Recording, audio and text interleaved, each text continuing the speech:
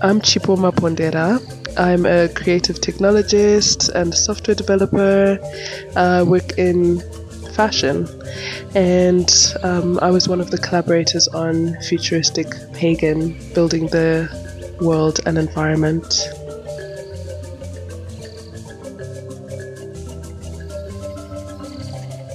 I'm Sabina Mutsvati. I'm a fashion designer. I'm into like recycled fashion.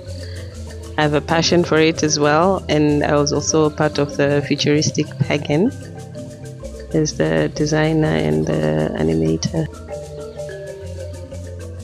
Well, the collection was inspired by the traditional fabrics that we have. There's Gurire Hanga, which is the black and white polka dot, and there's Reto, which is red, black and white.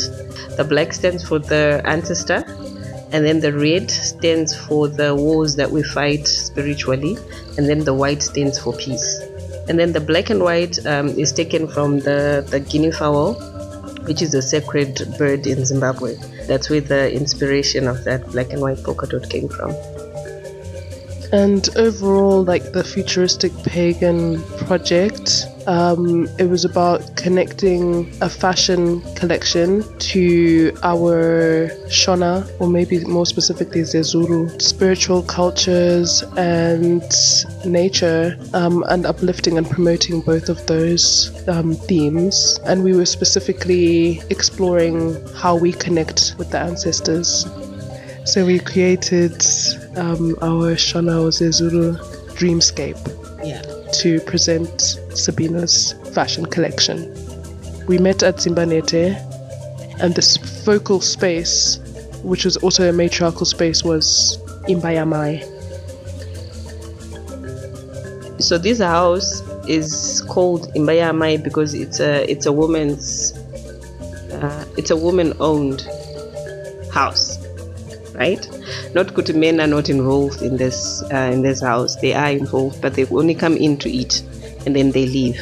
So this house has, by the door, they make it out of like special tree. This tree is used as the doorway.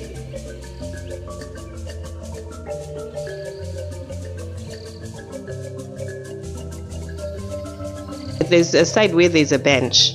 So the bench is called Chigaravakwati, meaning this is where the men will come and sit and eat, because that's their only business in the house on a regular basis.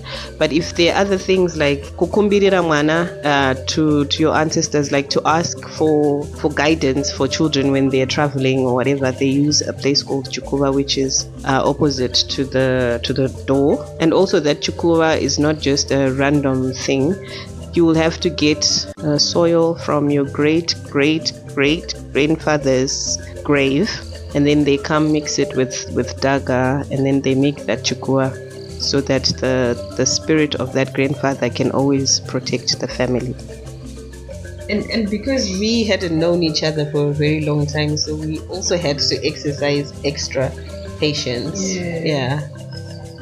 So I feel it was a really good exercise in teamwork and just some type of just organic exploration as well, like doing the 3D scanning of a hut, like just randomly.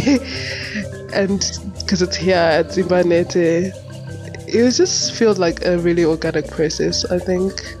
And then all the technical skills, so it was pretty great.